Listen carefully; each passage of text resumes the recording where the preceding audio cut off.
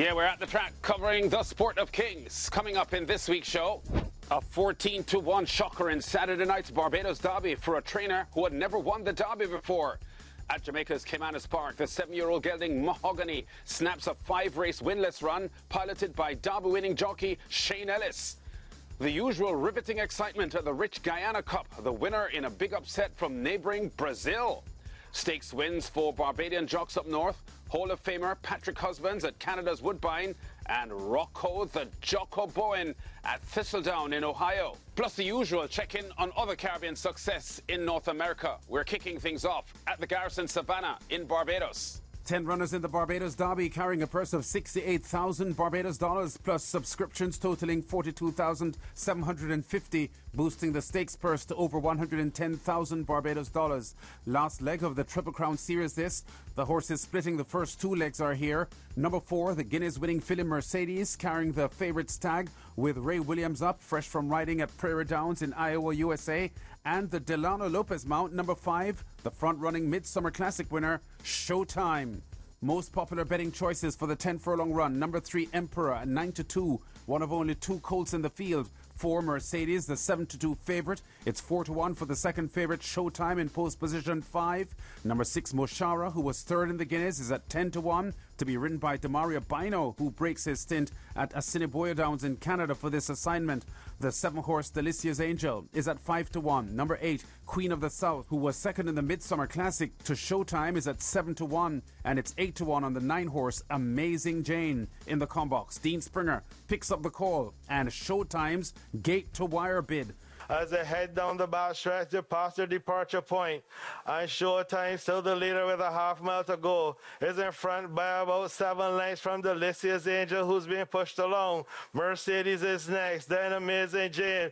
Moshara is beginning to run from on the outside. Queen of the South back paddling as they go past the 3 furlong marker. And Showtime has still some stretch like old elastic, but started to shorten now as Delicious Angel takes closer order. It is Showtime from Delicious Angel down the inside. Mercedes is next one through. And there are no more turns in the Derby. And Showtime is clinging to the lead. On the outside here is Delicious Angel. On the inside here comes Papillon on the inside with a grand run. It's on the outside. Showtime on the outside. Delicious Angel down the inside. Papillon. Papillon on the inside. Delicious Angel and Showtime. But Papillon has won the Derby. Coming from the back of the field early, a perfect ride this from the experienced Ricky Walcott, who was replaced as the rider aboard the favourite Mercedes following her Midsummer Classic loss, but ends up being aboard the winning horse. First of all, I say thanks to Miss Peter Odell and Ronell Level for the chance to ride on the horse. But yeah, I'll be pretty confident just like any other race. When the gates open, I just find myself dead last. So I just decided to just stay patient as long as I can. When I get to the tree expo, just swing her out, long run, hope for the best, and everything worked out.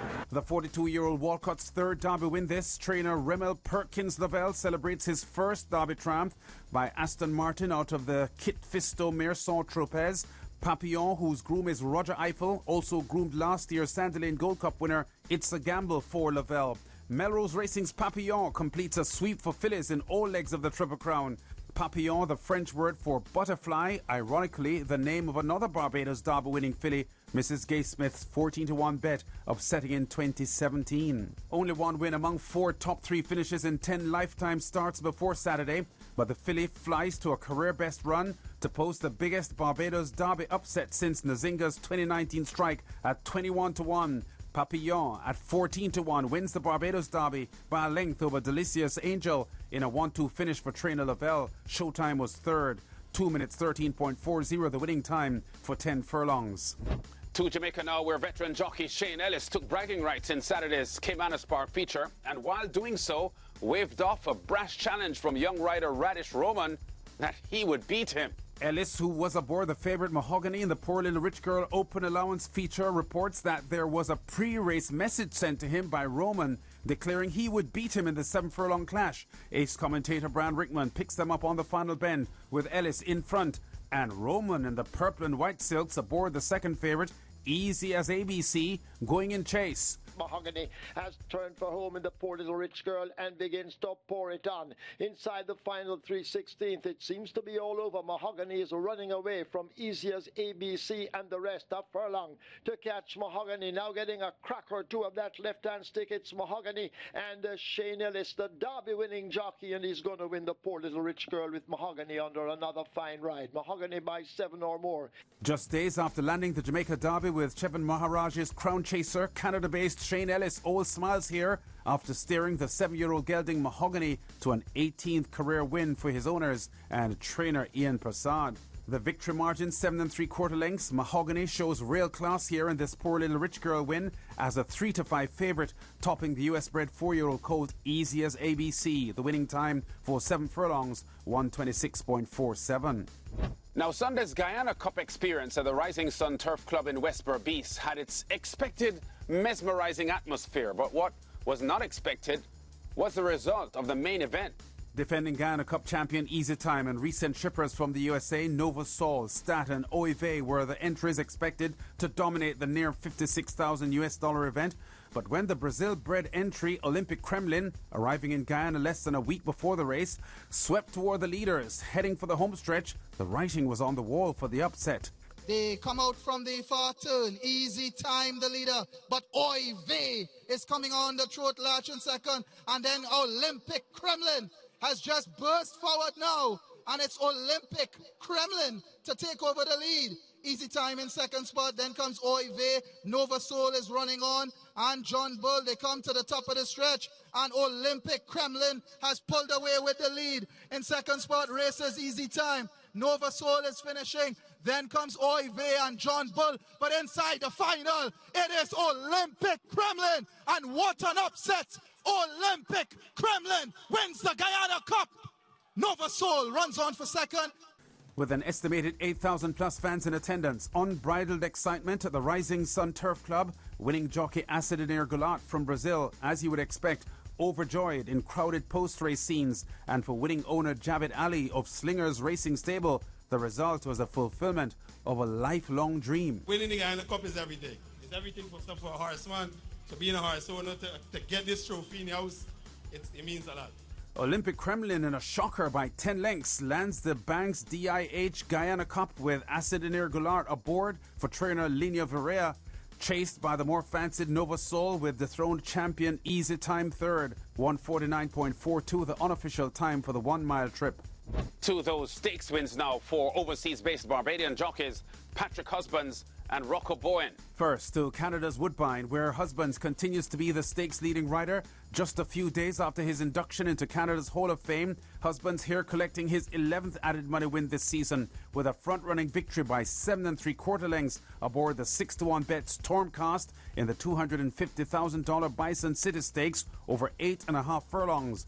No rider in Woodbine history has as many wins in the Bison City as Husbands. This his 6th aboard a filly, he says, is all class. 7 furlongs out, which is the first turn. She shot right off, give me her ears, and she was just playing with him. Like Husbands, Rocco Bowen also pretty much went gate to wire as he guided the big 1-5 favourite, fair and square, to a 4 3/4 length win in the 10 furlong Governor's Buckeye Cup Stakes on Saturday at Thistledown Racetrack in Ohio, USA. Career Stakes win number 63 in the USA for Rocco Bowen. 2 wins on the afternoon, then a triple on Sunday. And he had his mom with him in the winner's enclosure as he recounted the dominant front-running victory in the Buckeye Cup Stakes. Let's take it to them, and if someone wants to go silly, let them go and sit. And I left there running aggressive, and he kind of jumped in the bridle before he come past the stance the first time. And by the time I got in the backside, he dropped the bit and relaxed.